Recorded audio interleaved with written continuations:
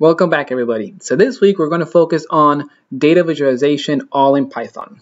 And we're actually going to look into the pie chart. So we're going to look into how to create this pie chart with the hover and the text inside the hover, the different colors, the legend, how to divide up the different slices, how to put these numbers up here with the percentages, how to do the title, the pie hole, really everything you want to do with a pie chart all in Python.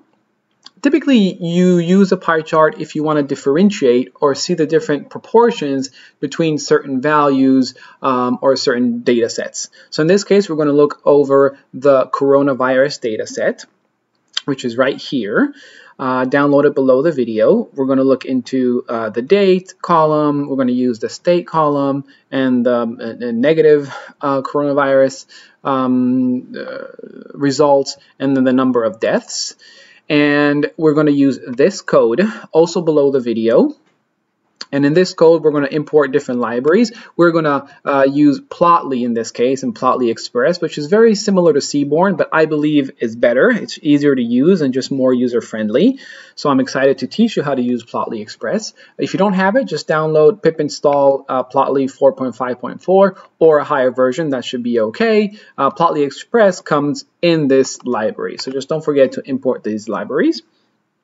And below the video in the description, there are different links. So click on all that link, those links so you can follow along. Click on the code link so you can download it. Click on this link where you can see different examples of different pie charts, all in Plotly, how to do colors, just different examples here.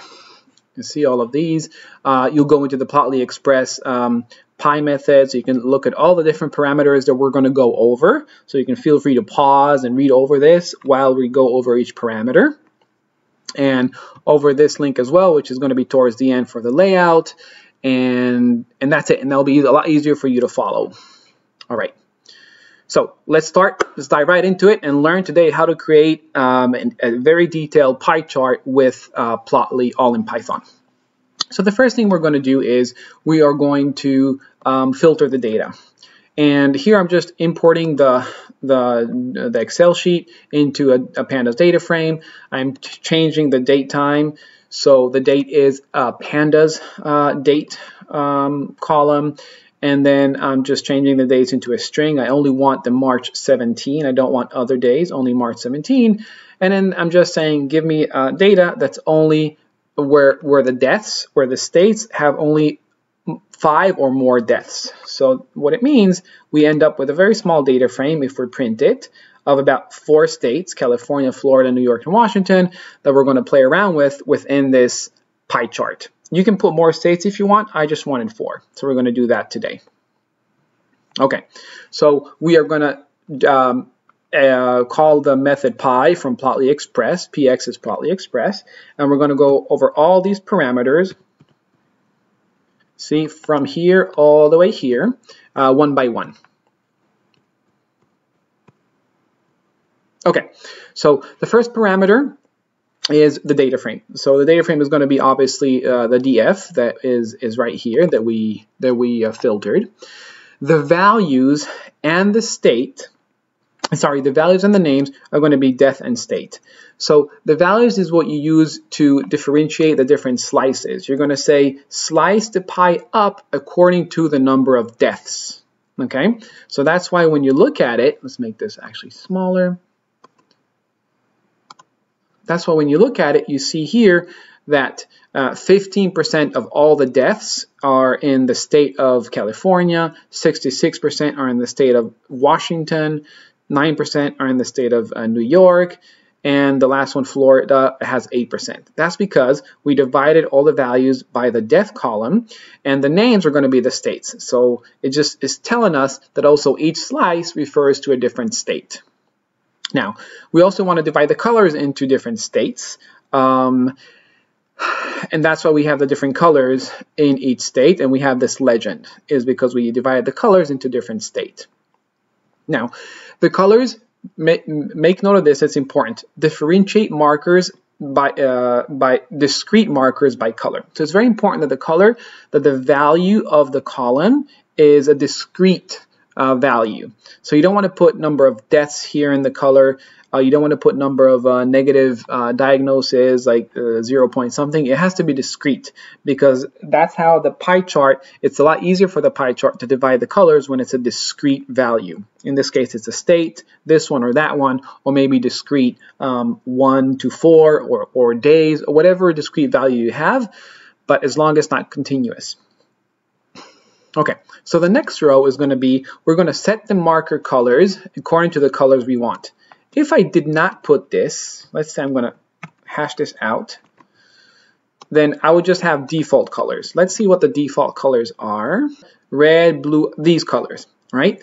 But I can go here and I can say, don't give me the default colors. Give me the colors that I want. So unhashtag this, and I'm going to say that the first value, I want it to be red, then the second value green, and blue and orange. So now if I save this and I run it, those are the colors that I'm going to have, and in that order: red, green, blue, and orange.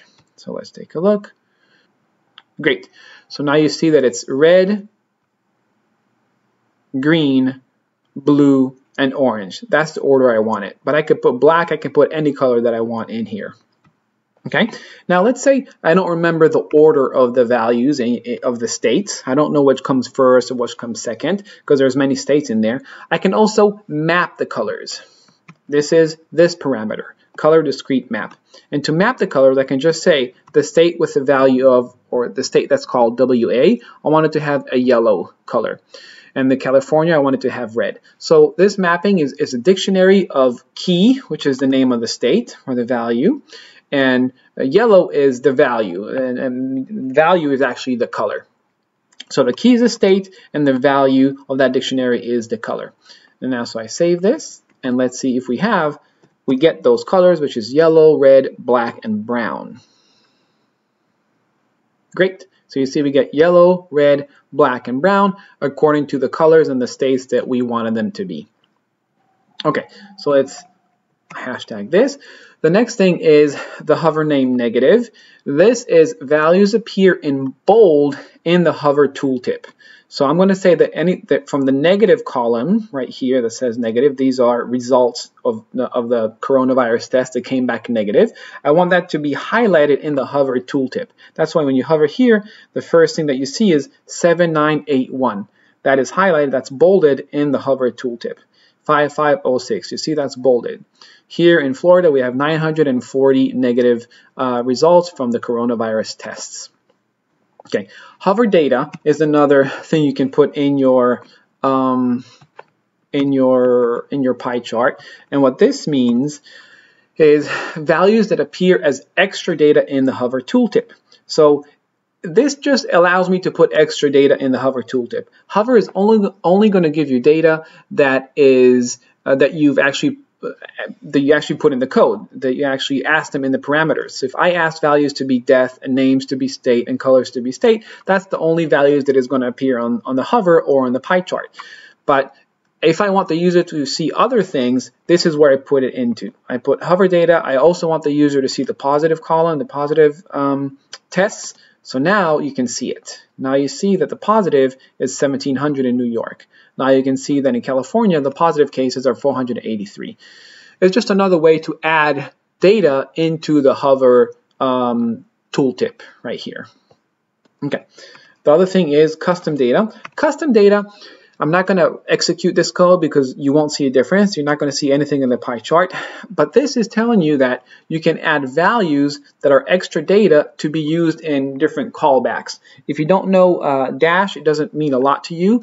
But in the future, when you learn Dash with this Charming Data channel, you'll see that this allows you to interact with certain values of the chart, in this case, the pie chart.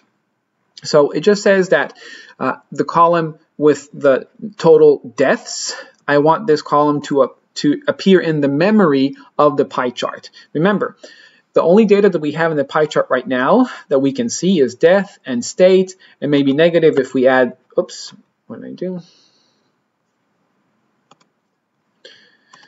And maybe negative if we add this hover name to it.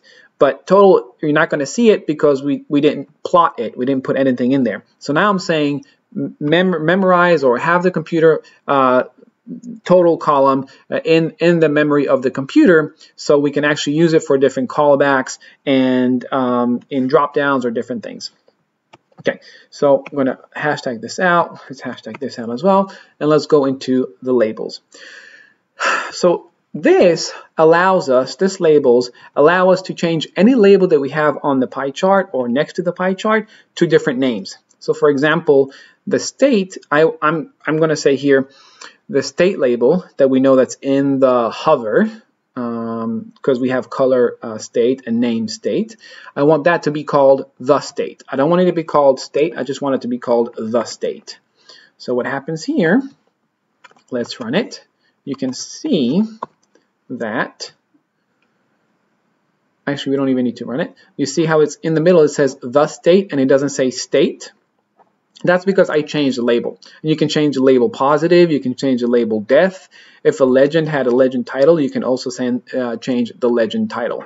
So this is an opportunity you'll see in different charts in Plotly. It's an opportunity for you to change the labels because sometimes the data is not clean, so you can actually call it whatever you want. Same thing here, the next thing is the title. So the title you can see is coronavirus in the United States, which is right here, coronavirus in the United States. Oh, this actually just ran. So you see the state with a capital T, which is what we put here, the state. Okay, and then the template. Plotly Express has several built-in templates, I think about 10 or so, and these are all the templates. I chose the presentation template, which is right here, but you can play around with it and put different templates in there. The dark template is pretty cool, so you might want to, where is the dark template here? Dark, this one, so you might want to use that as well. But this is the presentation template, and it gives me a title that's in the middle and kind of these colors. It's kind of cool. Okay, now you can obviously play around with the width and the height and the whole. So width is, these are pixels. I chose it to be 800 pixels and the height 600 pixels, but I can change it. I can say give me 1,000 pixels for height and give me width 1,300. And if I save it, we'll see that the pie chart is a lot bigger. The whole as well is how big do you want the hole to be inside the pie chart. You can put hole 0 and you won't see a hole.